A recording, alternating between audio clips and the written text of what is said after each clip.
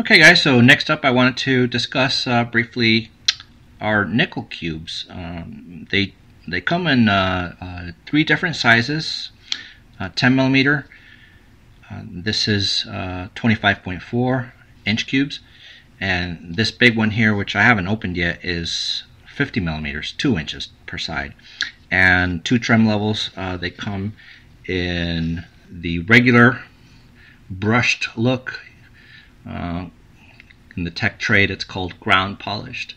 So it's just what you expect a metal sort of to look like without any special treatment. And then the same thing, but also nickel, but mirror polished, and you can see it's much more reflective, and you can tell the difference at a glance.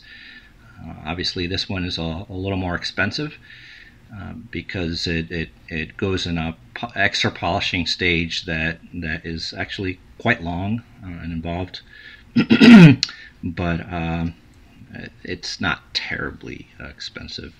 The nickel cube, this is also the same here. This is not mirror polish, this is just the normal brushed metal look. Very attractive all the same. Nickel is a metal that is obviously magnetic, ferrous.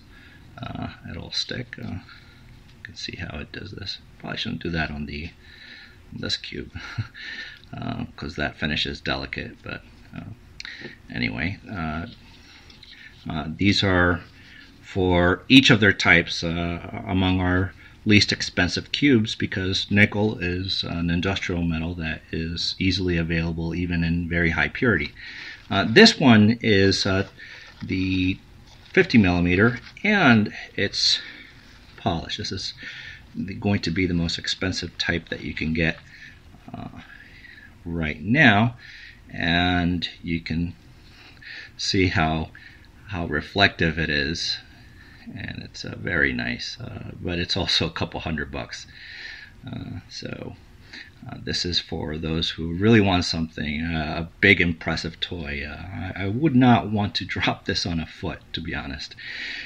That's all for the nickel cubes. If you have any questions, please let me know, and I'll be happy to answer any questions you have. This is Raciel for Luciteria.